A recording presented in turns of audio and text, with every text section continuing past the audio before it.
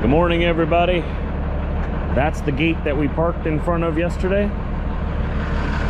and I was the first one through it this morning. There still hasn't been anybody here yet, so I was in a rush to beat no one apparently.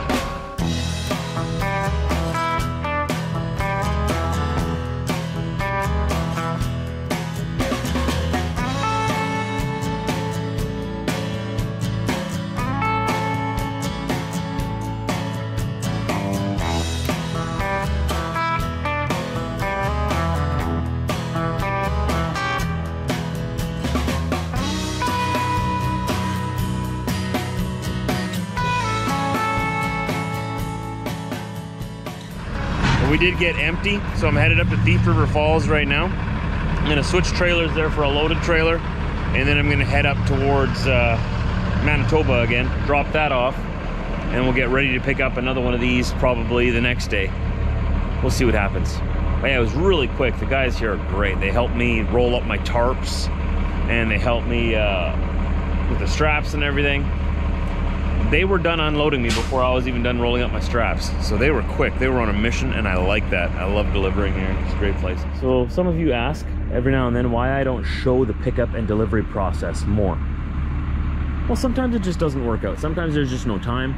Sometimes I just gotta get my equipment put away and get out of there as fast as I can to get out of the way for other people. And today I'm in a bit of a rush as well. I'm trying to get home. So I'm just quickly showing you guys what we're starting the day off with. And I gotta rush. I gotta rush over to Thief River and rush home because we got some projects to get done today yet at the house. So let's get trucking. I try to show as much as I can, and when it works out, and I got the time, and it's the right place, right time, yeah, I like to show the loading and unloading process because I understand that's a very interesting part of trucking. You know, driving and the scenery is a great part, but also how they load the product sometimes. Sometimes I got a crane, sometimes there's big forklifts. So yeah, I try to show as much as I can, but yeah. Let's get out there.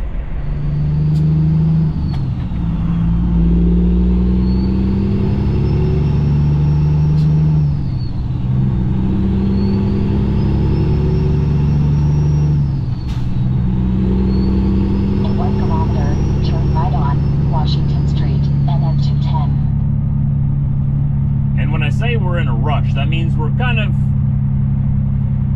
urgently taking it easy, is the way I could put it. I don't like to just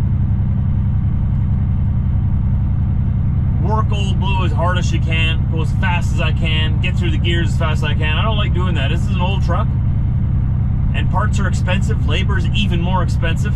I don't want to break anything, and I want it to last. You know, this truck's got over 1.8 million miles. 600 meters. Excuse me, Karen. Excuse me. Washington Street, Excuse me. 210. Excuse me. I'm telling a story. 1.8 million miles on the truck, and just a little over 3 million kilometers, and it's still running great. The engine's not that old. The engine's a lot newer than that. But I want it to last a long time yet. 300 meters. Turn right on Washington Street, NM 210. I want to get this thing past 5 million kilometers, past 3 million miles. And obviously the engine will have to be replaced or redone in that time. I need to get the frame sandblasted and painted. Replace a whole bunch of other stuff, but the way the market is, it's still cheaper to keep replacing parts, even when they're expensive parts, than it is to buy a brand new truck.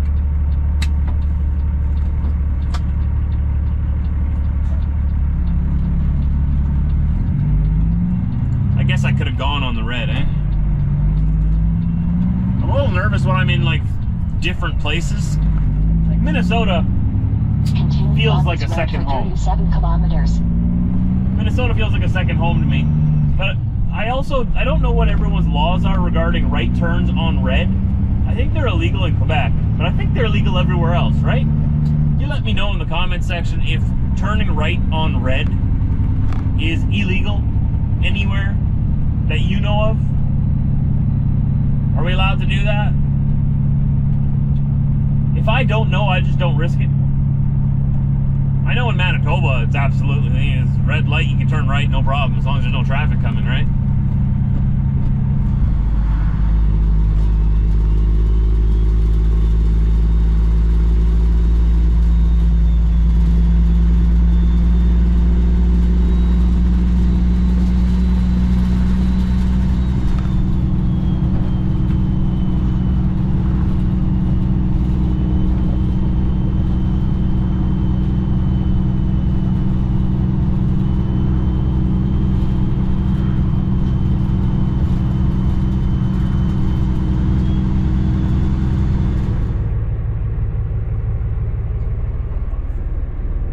Grab some fuel. We're ready to rock and roll.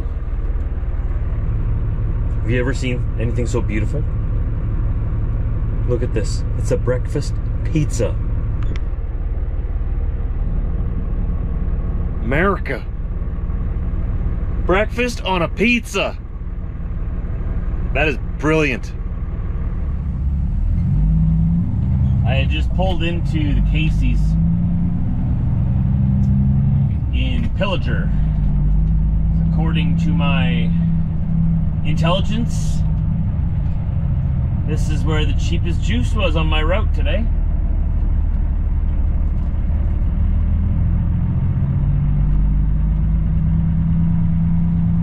Filled her right up. I'll probably be back down here in a couple of days, is what I'm thinking. Oh, this guy's coming in here, isn't he? Okay, figured. I'll leave you some space, man. Come on in.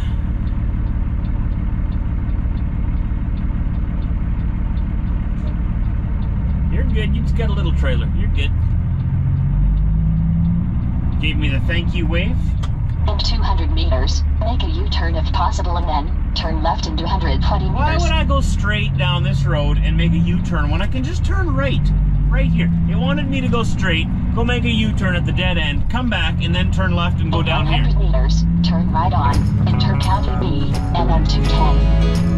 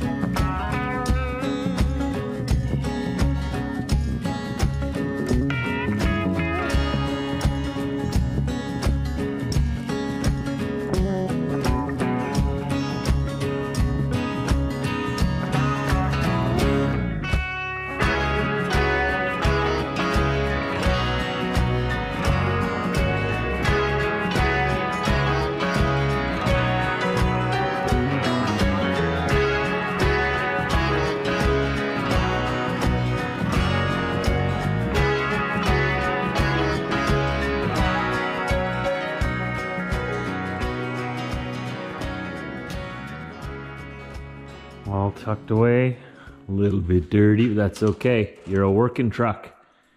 You're not supposed to look all pretty all the time, otherwise people wouldn't believe me when I say we work hard, right? So we're in the clutter of the shop. It's going to get a little bit more cluttered yet. We're decluttering our house.